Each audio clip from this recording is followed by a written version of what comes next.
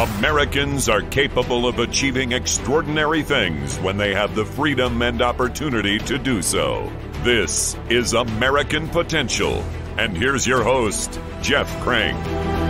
All right, welcome to the podcast. Listen, America is the land of opportunity, and people continue to come here to pursue the American dream. And like most of our ancestor immigrants, the world today, it still yearns to come to America for hope and for opportunity, for liberty and for freedom. And you know what? People still risk their lives on small rafts in shark-infested waters to come here to the United States. And we see the stories of people fleeing despotism and heartache just for the chance to get to America. And I'll tell you what, sometimes it's easy for us, I think, as Americans to forget how precious freedom really is. We get accustomed to it. We get comfortable. We take it for granted, if you will. But liberty still tugs at the hearts of men and women around the globe. And some people pursue the American dream by following the rule of law, and some don't. And we can't talk about immigration without talking about border security. The two go hand in hand, and there cannot be immigration reform without border security. Border security is a top concern of the American people.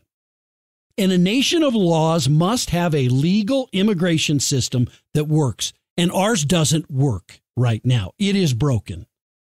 When the United States Customs Service apprehends people that are on the terrorist watch list coming across the border and into the United States, that should get every single American's attention, right? Drugs that are killing American teens at an alarming rate are coming across the border. And again, a nation of laws must uphold those laws. If you seek to be a nation of laws, you can either uphold laws or you can change them, but you can't ignore the enforcement of laws and still claim to be a nation bound by the rule of law. You just can't. And having a weak border empowers dangerous cartels. People are dying on both sides of the border, and immigrants seeking a new life are dying at the border as they are encouraged to cross illegally by an administration that refuses to see both a security crisis and a humanitarian crisis. So immigration reform is something that needs to be talked about, and the American people are demanding answers. And one thing is clear, any immigration reform package that can pass Congress must have increased border security as a key component, and it must provide for a compassionate solution that Americans demand. On today's podcast, we have the president of the LIBRE initiative, Daniel Garza, to talk about immigration and border security. Daniel, I'm so happy to have you on. I really think you're one of the great experts on this. You live on the border. We're going to get to all of that. Thanks for being with us. Jeff, what a pleasure.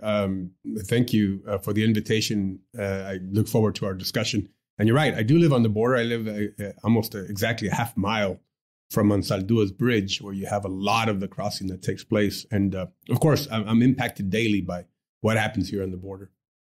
Now I'm going to come down to McAllen. I think in the next month or so, and going to do a couple of border visits. And I hope to do some stories, bring some podcast episodes from my visits to the border. But tell us, what do you see every day when you do this? I mean, you must see heartbreaking stories at the border, and stories that probably make you angry too. You know, the border is complex. You see people filled with hope, seeking the American dream, coming to the promised land. But then, of course, you see heartbreak, you see violence, you see smuggling, cartels, people being exploited. A humanitarian crisis like you were talking about. Look, I mean, we're working with partners to clear the path to historic reform that is creating, I think, a better immigration system and making America stronger and welcoming and safer. But Jeff, when the approach to immigration is to neglect security, undermine our vetting systems, induce illegal entry with the ill-advised executive actions, while our agencies are overwhelmed, exhausted, and understaffed, Americans are going to get concerned. It's imprudent, right? And it is compromising the safety of Americans. And I think worsening really a sort of this two-tiered society of citizens and an underclass of undocumented people residing in the shadows. This is not a desirable situation for our country. Yeah. And so tell us some of the things that you see. I mean, to most Americans who don't live, on the border, or maybe even live, in places where, just kind of untouched by this problem. Tell us what you see. Put it in our minds, kind of what it's like maybe not on a daily basis, but I'm sure occasionally. Well, it's a daily basis. I mean, is it a daily basis? In the nightly news here, the local news channels, and if you talk to police, and I have 4 nephews who are border agents. There's this is the world that we live in, right? There's a status quo that we've had now with absolutely no reform except for executive actions.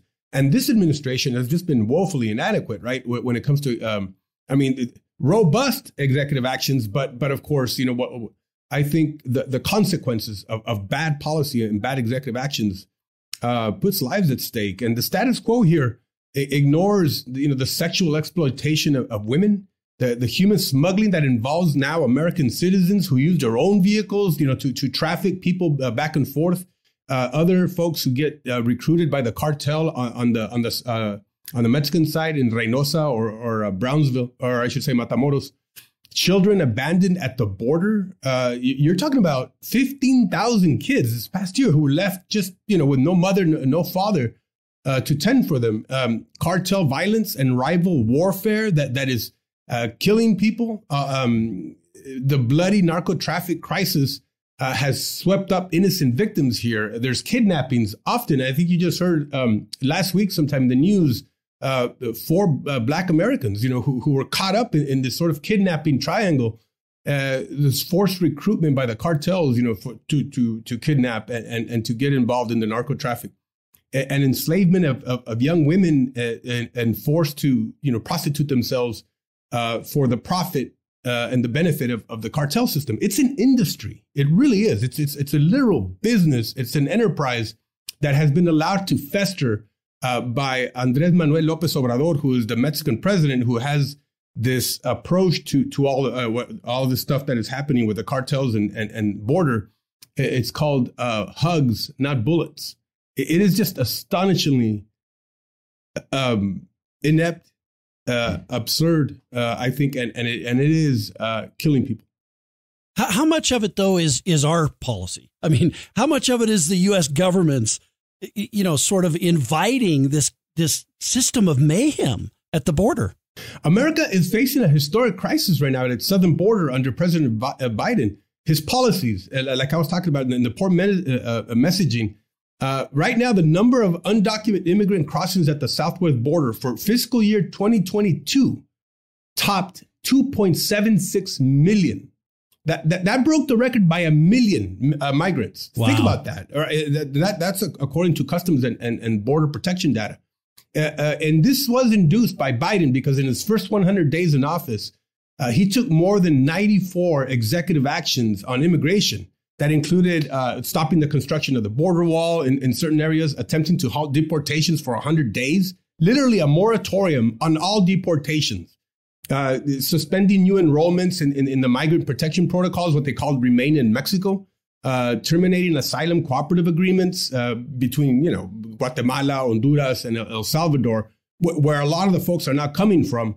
Ending, the prompt asylum case reviews, so now we've allowed or paroled into the country 2.75 million people. This is unsustainable, and it sends a message across the entire, Latin American or South American continent. We have an open door. Now's your chance to get in because we have lax policies, basically an open door, and of course. This causes major problems in all these other areas that I was talking about. So how do we talk about border security? It's easy to say we need border security. That's an easy statement. Any politician can say that. What do we do to have better border security? Well, there are bipartisan solutions right now that have been proposed by both Republicans and Democrats, and so there's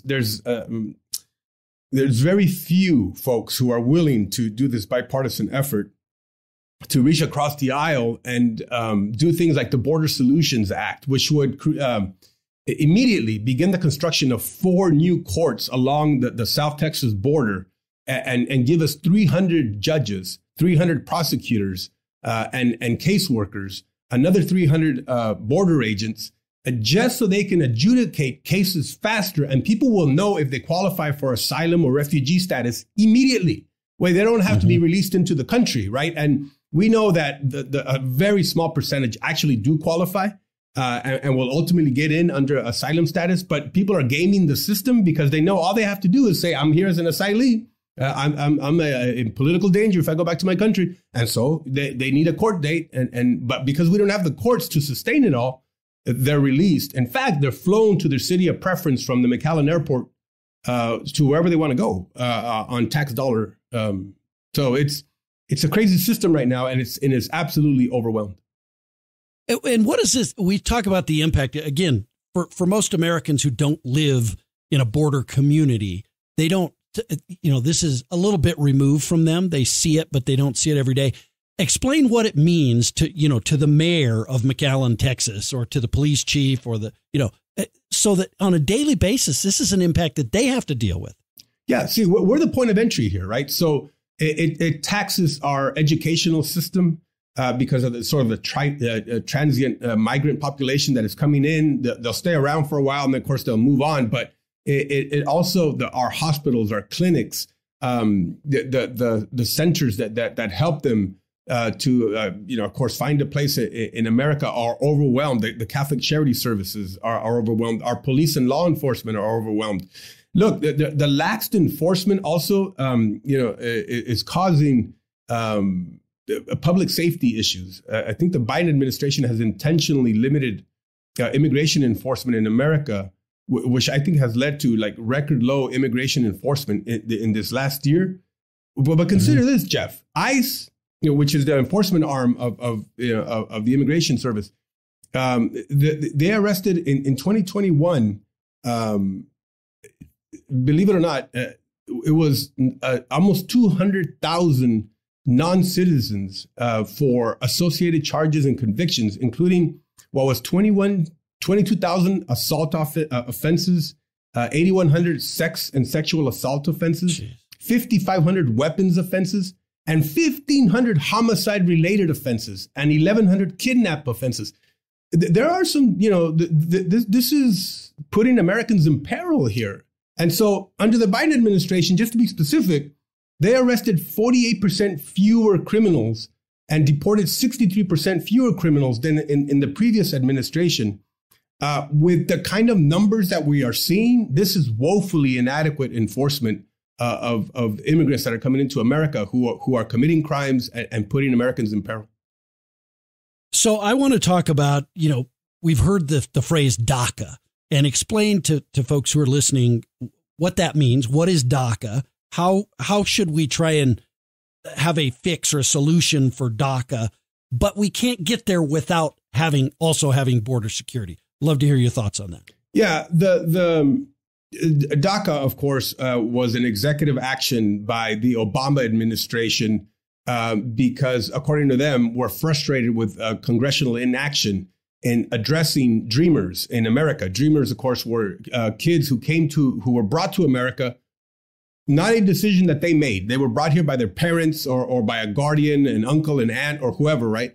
And they've grown up in America, right? And so all they know is America. And there is a lot of support from the American citizens to give them a permanency. But because Obama acted precipitously, instead of waiting for Senator Marco Rubio, who we knew was going to drop legislation on this and already had bipartisan support, he created an executive action that left these folks in limbo, because once it expired, it was up to now every administration coming in to continue this program, this deferred prosecution of young adults. And so what's happened now is that they're growing up, right? And you have 660,000 or so DACA recipients who are now in limbo and about 2 million dreamers who didn't qualify, under DACA, but are still young under the same sort of certain conditions. Republicans are saying we won't pass DACA legislation until we get some assurances on enhanced border security. And Democrats say, no, we want a clean DACA bill, right? With no ties to border security. And that's the standstill right now. Both sides have dug in. And so we everything else having to do with immigration, it's become a partisan issue. And it of course, continues the status quo, which is not productive for America.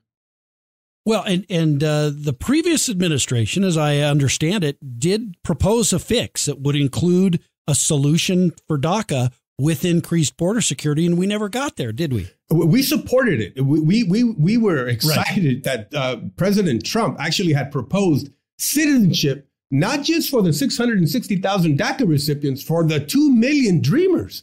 But of course, the left was stuck on this thing that they didn't want to approve $25 billion to extend wall in certain areas of the 2,000 mile border between U.S. and Mexico. And that was it, right? Again, the two sides dug in. Nobody moved from their fixed position, and we couldn't arrive at consensus to get a bill done. And I just thought it was a wasted opportunity that we had, somebody of the tenor, and I think whose pre-stated position was very hard against, the permanency, for folks who had come in illegally. But he was willing to I think, to reach a consensus, but the left would not have it. And so here we are again, still the status quo.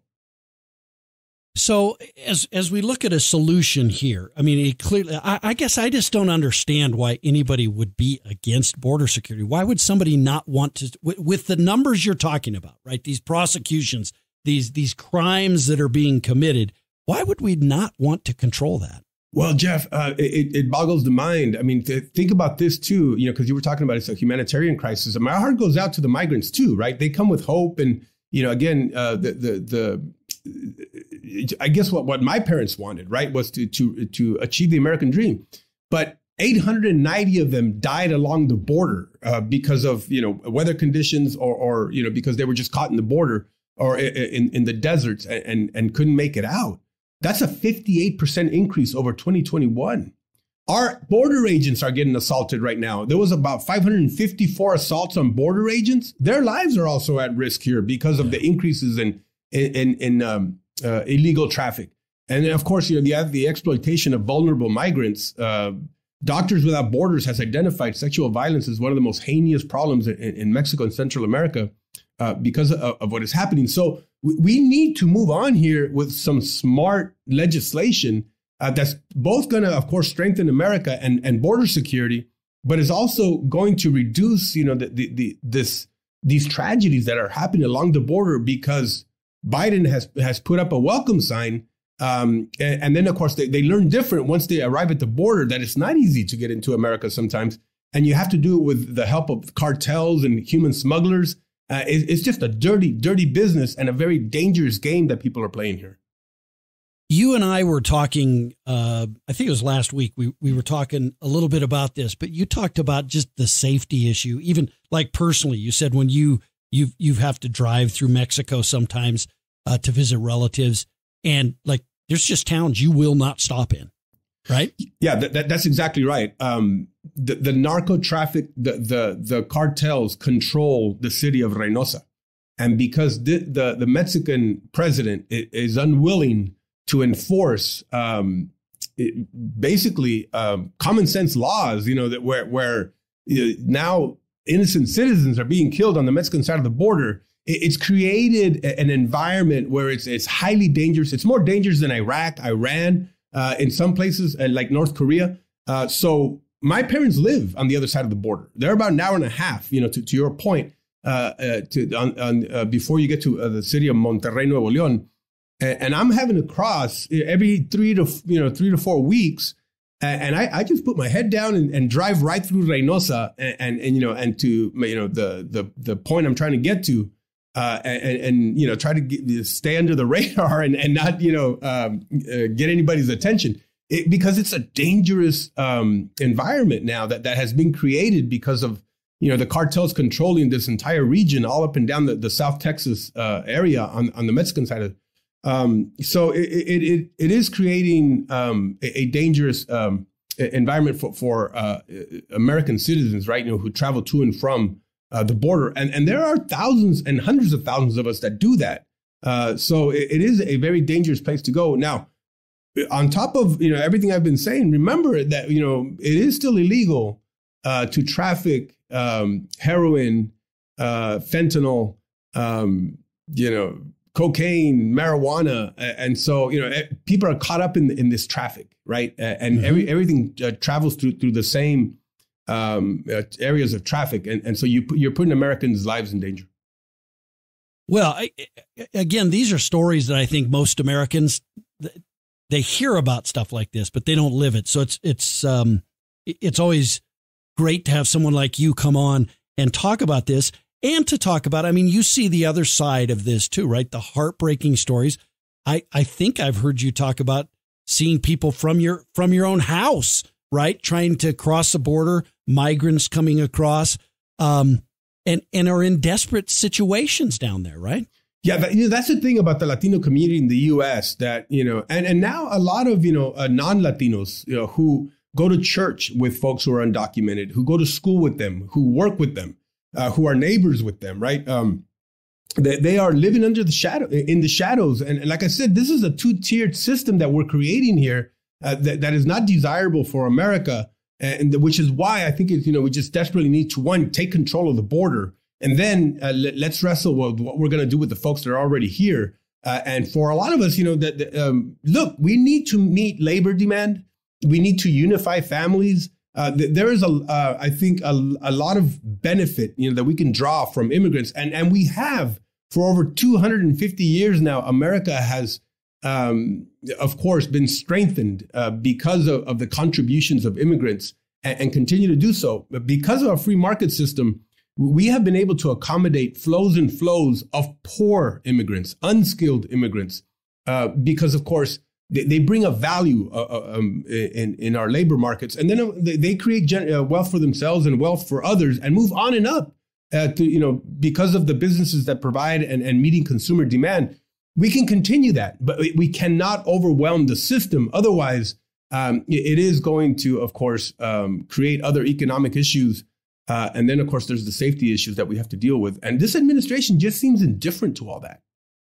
Let me ask you, you mentioned workers, right? What about farm workers? This is an area, I think, where most Americans see that this could be obviously a need that needs to be filled, but we have to have a legal system to do that. And we do in some ways now, but it's not sufficient. Talk about maybe what we could do, what laws we could pass that would help in that area. Yeah, because Congress is unwilling to move on the 15 million or so folks that are here currently undocumented, then there are certain sectors in our economy that are caught in the status quo that is keeping people in the shadows. And one of them is this farm worker community. There are 2 million farm workers currently across America.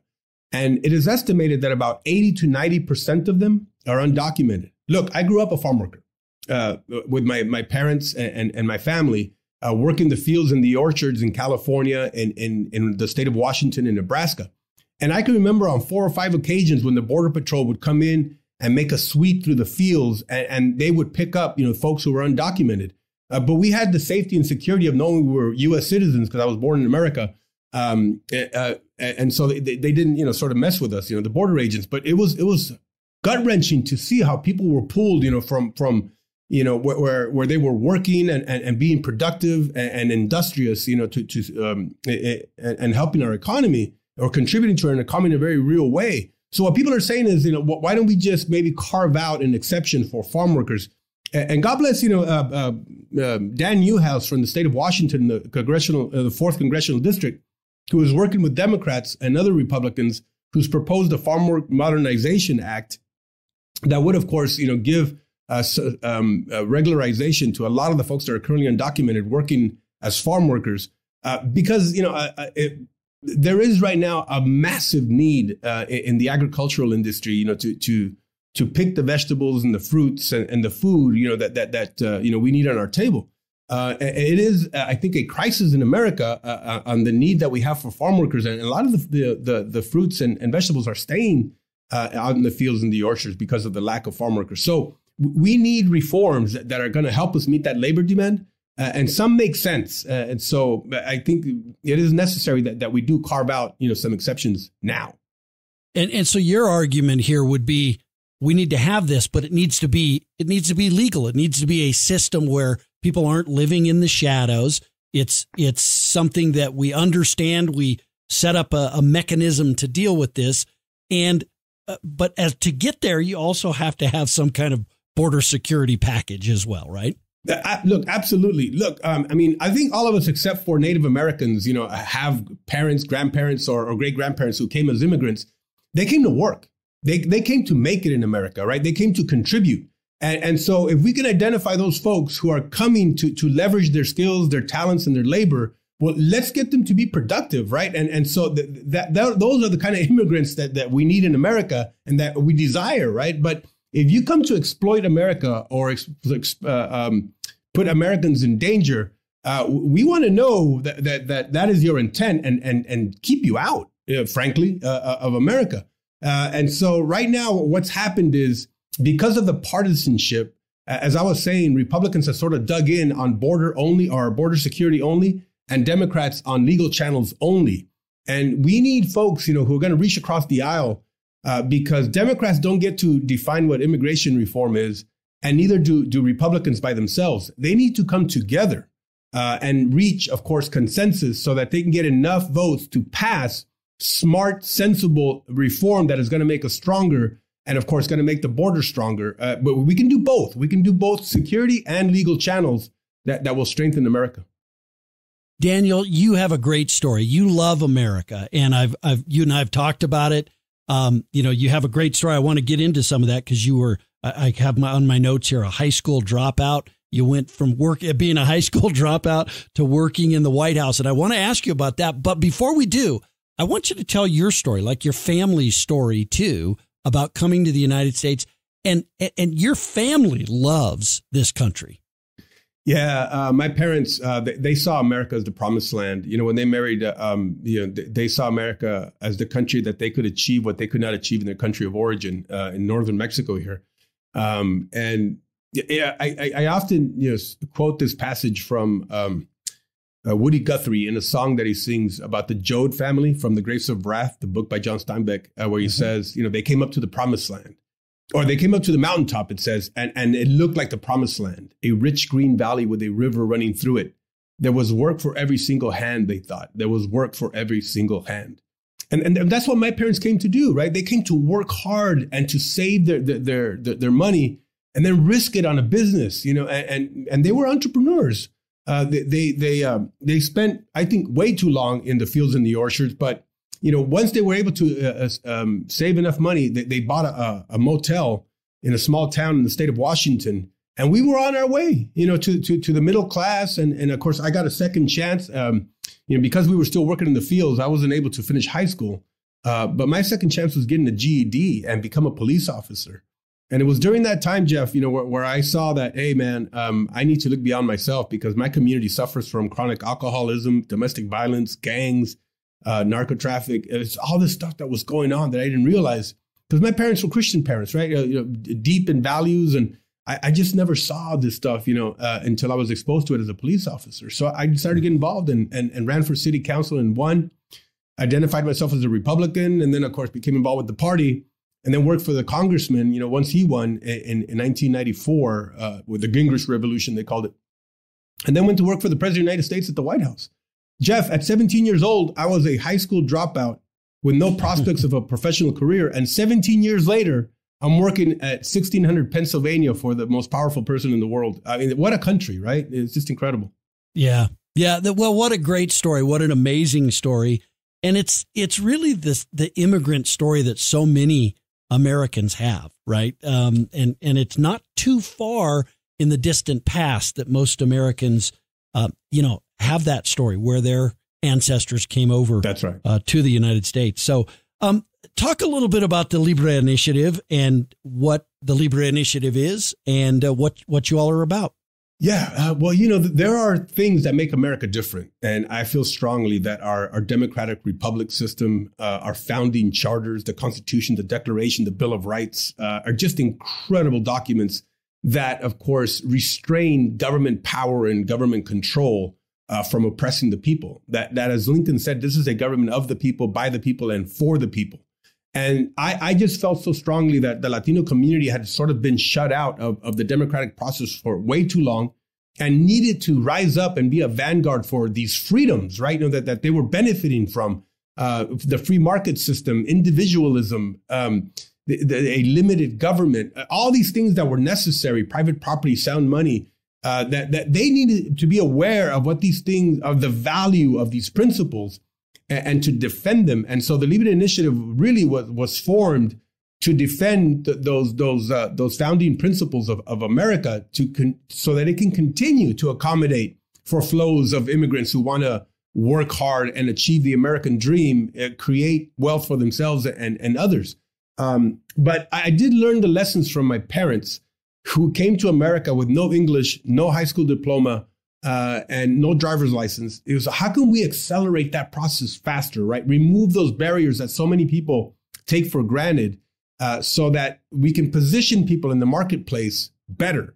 And I think once opportunities are opened up to people because we remove barriers, they become champions of those free market policies instead of getting hoodwinked into believing that somehow America needs to trend towards more socialist policies or look to government as the answer to every social ill under the sun. We want to keep people away from that, but inform them as to why the ideas of freedom are superior. That's such a great mission, and I so appreciate all that LIBRE does in these areas. How do you, if people want to know more, is there a website? How can they get in contact with you? Absolutely. There's several ways. There is, of course, the website www.belibre.org, BELIBRE. You can also visit us on Facebook. We have about 1 million followers, the LIBRE Initiative. On Twitter, LIBRE Initiative or at LIBRE Initiative. We're on, I believe, also Instagram. And then I don't know what the other young kids are following, but we have all these other social media platforms that I'm not aware of. But our team, it's this terrific team of folks across the country. We're in 15 states, and then of course we're partnered with a great sister organization, Americans for Prosperity. So you can always go to them, to reach us. Just all kinds of ways to reach the LIBRE Initiative. One of the things that this podcast is about is government imposed barriers and breaking government imposed barriers. And as we've talked through this whole issue on immigration and border security, I think of the rancher down on the border. I think of the immigrant down on the border. These are government imposed barriers because it's a lack of government action. It's a lack of government's will to enforce the laws that they've already passed that are imposing these burdens on the citizens.